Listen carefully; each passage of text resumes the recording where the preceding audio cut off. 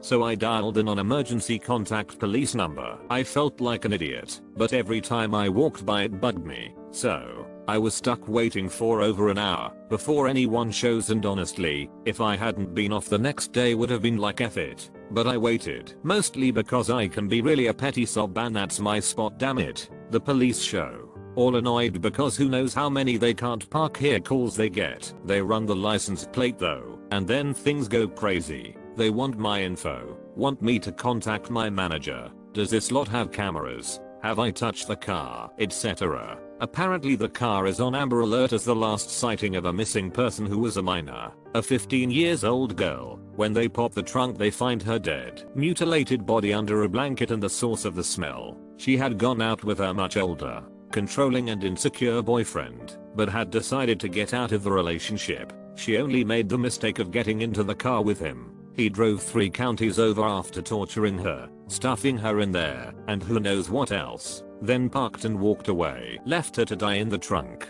I never learned her time of death, so it haunts me sometimes thinking she might have been saved if I'd made a fuss earlier.